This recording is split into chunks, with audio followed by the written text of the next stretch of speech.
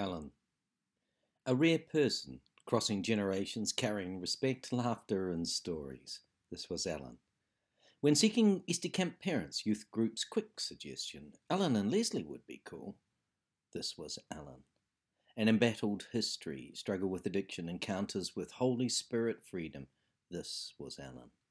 85 birthdays, a marriage and family, 53 years with a powerful woman's love. This was Allan. A smile and opinions, able to hear others and speak his own strong voice. This was Allan.